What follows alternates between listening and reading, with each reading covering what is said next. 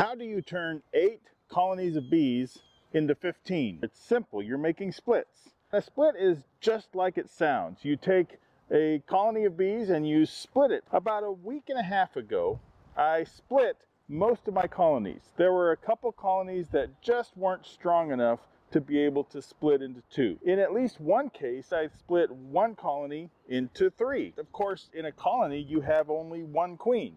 So when you split it, one of those colonies is going to be queenless. You put the queen in the colony you take away from your original location. In that original location, they will keep the forager bees, but they won't have a queen.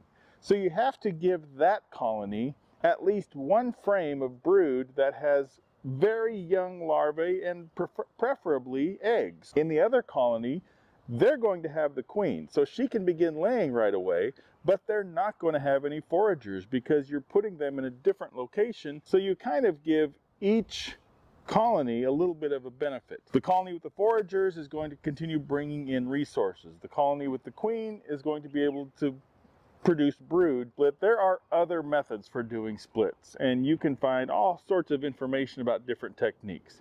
But what I do is typically considered a walk-away split, where you divide the colony and then you walk away, let the new colony make a queen. They will take a cell with an egg or with a new larvae up to 3 days old, and they can make that into a new queen. When a queen lays eggs, she lays 2 types of eggs. She lays either a female egg, which can become a worker or a queen, or she can lay a male egg, which becomes a drone. That female egg will typically become a worker, but the worker bees can choose to make a queen. Every bee, when they hatch from the egg, are fed royal jelly. Most of those larvae, after 3 days, are no longer fed royal jelly. At that point, they get bee bread. But if they're making a queen, they feed that queen larvae a continuous diet of royal jelly up until the point that she enters the pupa stage, which is when the cell is capped over. A queen cell is slightly different because it's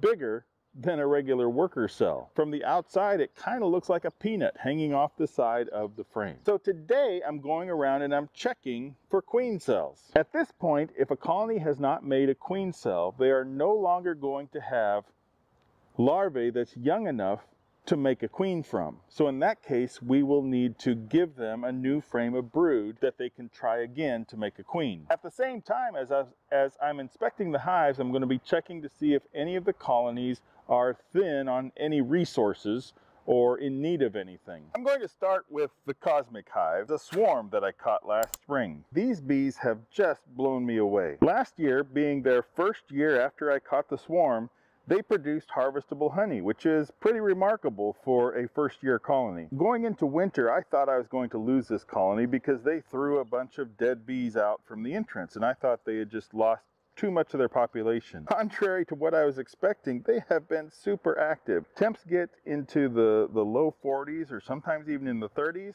This colony is active. At the same time, they have been a very gentle colony to work. So I've got gentle bees that winter well and are very productive.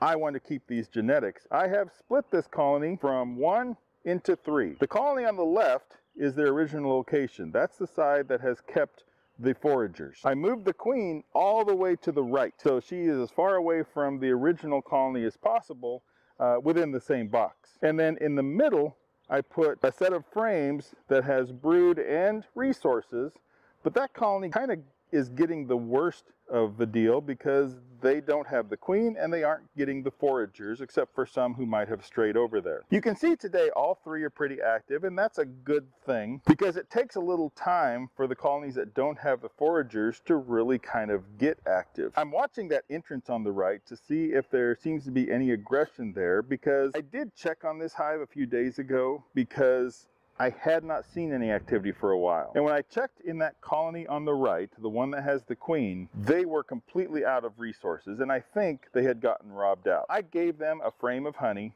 and I've been watching them since. I haven't seen significant robbing activity, but what I'm seeing right now, the activity that's there right now, is the most I've seen from that hive lately. We'll check and see how they're doing.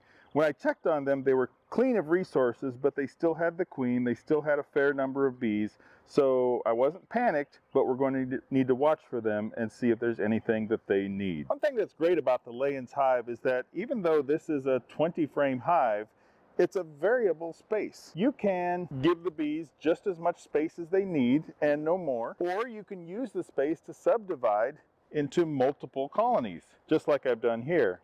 So I've got 3 colonies with 5 frames each. And you have the divider boards that keep them separate. And this is the frame of honey, and they still have honey on there. They've opened up some of those cells, but they are still okay with resources right now. There's also some bee bread on there. So I know they have some honey and bee bread, not too concerned about that.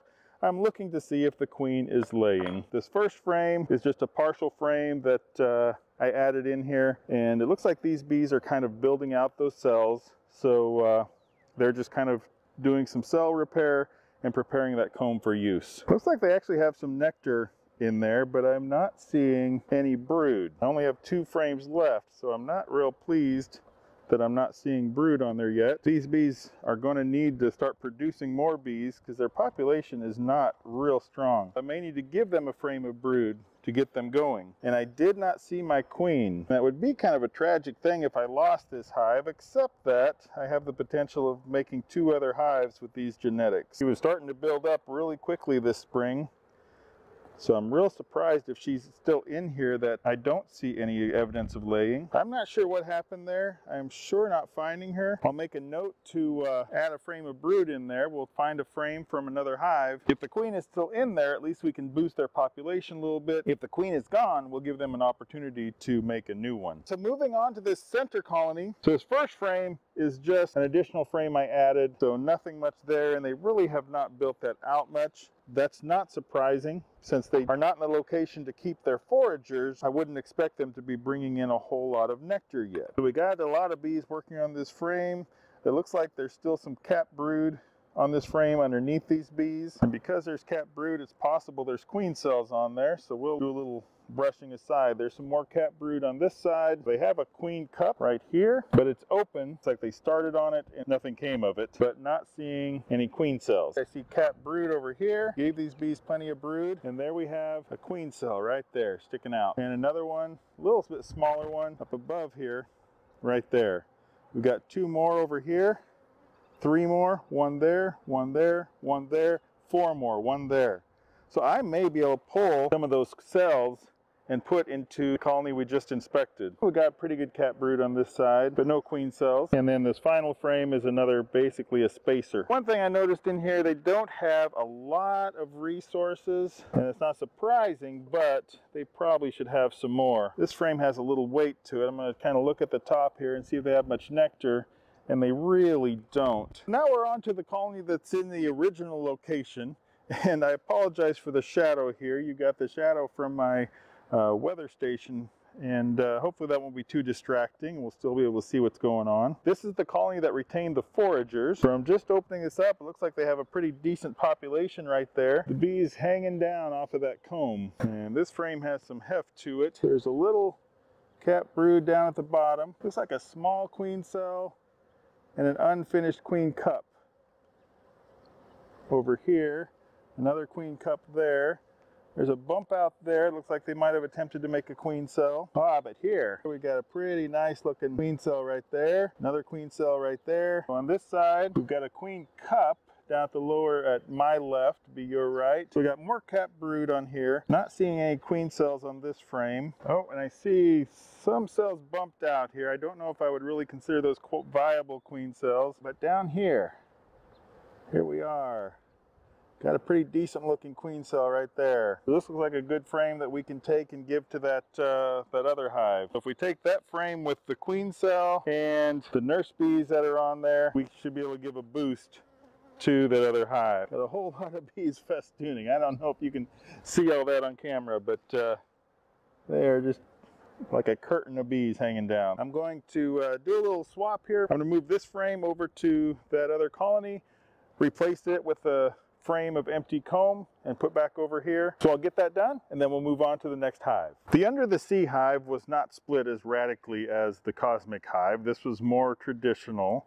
The original location for the colony was on the left, and I moved the queen and frames of resources to the colony on the right and left the foragers and some frames of brood on the left. So hopefully the colony on your left has made some queen cells, and hopefully the colony on the right is thriving and the queen is laying. So let's see how they're doing. I'm going to start with the colony that has the queen and check on them, do a welfare check, and see if she is producing brood. First glance, it looks like we've got a pretty good population of bees. I see some nectar glistening in there. I see some capped honey.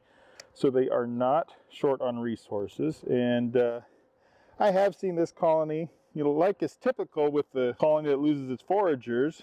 There wasn't much activity for the first few days, but they have gotten more active. Basically just a honey frame. They're pretty much filling that up with nectar in the middle and some bee bread. So we've got some capped brood on there, and I do see some larvae in here, so our queen is probably still laying in here. I see some eggs in these cells. Our queen might be right around here someplace. About the timing of splits, you want to wait until the bees have a fairly good nectar flow that they can provide for themselves, but you could overcome that with feeding. But what you can't overcome is whether there are drones for the queens to mate with. You don't want to make a hive make queens and not have them be able to get mated. So that was one thing I checked for before I started making splits, is that the colonies were making drones, and they were. But you also want to watch your weather forecast, because the queens won't really go on their mating flights until the temperatures are about 70 degrees. There's my queen right there. Got a little white marking. You don't want your queens to have to wait too long. They have a window when they can get well mated, and so you want there to be drones, and you want to have good temperatures. And it looks like over the next coming week or so, when the queens would be emerging, and then about 3 days after they emerge, they will take their mating flights. It looks like we'll have reasonable weather for that. So it's a little bit of a risk trying to split early, but I'm hoping that it's going to pay off. This last frame, this is a frame I had cut out the comb from last year, and so I left just a strip of comb at the top, and that is what the bees have built down from. So that's all new comb there. So this hive appears to be doing well. The queen is laying, and they're going to get things started strong. Again, this is a colony that kept all the foragers, gave them a couple frames of brood. I don't remember exactly how many. Tried to give them enough frames of brood that they would be able to maintain their population for a while and have enough candidate brood to make a new queen. So here we've got a lot of bees festooning down there, a lot of comb building out. I think this may all be new comb as well. Not much stored up on there, but they're certainly building it out. So we got a whole cluster of drone cells down here. Got some capped brood towards the top middle of the frame. Not seeing any queen cells on there yet. We had more drone cells down at that bottom corner there on the mirror image side of what we had on the other side. Got another big cluster of brood comb, or drone comb, on this frame. Some worker brood, and I found what I'm looking for. So right here, hopefully you can see it all right. We got a nice big peanutty queen cell right there. So that's a good one. We got a couple of queen cells right down here. Quite a bit of capped brood there, but I'm not seeing any more queen cells. So we're looking good there. They've got good prospects for making a queen, and we'll move on to the next hive. Now we're on to the green hive, and this hive was split in the same way as the under the sea hive. I had one colony in this end, and I moved half of that colony to the other end. However, it was done a little bit differently. If you've watched my previous video on how to do a split in the Layens hive, then you saw me demonstrate a method to put the colony in the middle, let the bees get accustomed to that location, and then split and move half of the colony to one end and half to the other. Because the bees had oriented to that middle entrance, then half of the foragers should theoretically go one way and half go the other, because you're going to close that middle entrance and they're going to kind of go either direction looking for a way in. And I did that last year and it worked well. I started doing it this year. I actually moved the colony to the middle, but then as I checked the weather forecast and saw drones and wanted to get these colonies split, I went ahead and did the split before the bees had fully oriented to that middle location. So most of the bees were still oriented to the end here towards the camera, and none really to the other end. So I did that split. Something else I did differently is that in the other hive, I took the queen and put her in the end away from the entrance that the foragers were accustomed to. And I would have done the same here, except I didn't find the queen. So the colony was already big. They built up quickly this spring, a lot of bees. And so I ended up just moving frames to each end, kind of splitting the colony and putting frames on each end. So this may be a little bit of a gamble, but let's see what we have inside. Let's start out at the end that doesn't have foragers. We'll just kind of see how they are doing. This first frame is just a little frame of starter comb that I put in here, and they've started building down from that. This colony is big enough. I actually have 12 frames total in here, so each side got 6 frames. This frame has some capped brood there. They got some nectar up here and some more capped brood over here, but no queen cells. And I don't even know yet if they need them. I am not seeing any other brood. Oh, I'm lying. They got a queen cell right there, right in front of my face. And it's a pretty nice looking queen cell, nice peanutty looking thing. So this must be our end without the queen. So now we'll just check and kind of see how they're doing with resources. I think we kind of already know. We already see that they have some nectar in there. They're bringing in resources. They've got some brood yet to emerge. They've got a pretty decent population, got some more brood on there, but it looks like mainly all capped brood with a little bit of honey across the top, or a little nectar across the top, I should say. They got some practice cups over here, not really making anything of them. It's got more nectar at the top there. Not a lot of brood, got a drone, couple drones, 3, a few drones around on there, 4, 5. Mostly emerged brood that they're kind of filling back up with nectar now. A little bit of bee bread in there. And there we've got more capped brood. They are getting productive already this year. We're not really into a strong flow, but they're finding resources and bringing them in. This last frame, there are some brood cells on there. Looks like there may be some drone cells. There's also a couple attempted queen cups, but nothing came of them. So it looks like they have just one queen cell, which one's all they need. Hopefully that one will turn out well for them. So this should be my queen right end.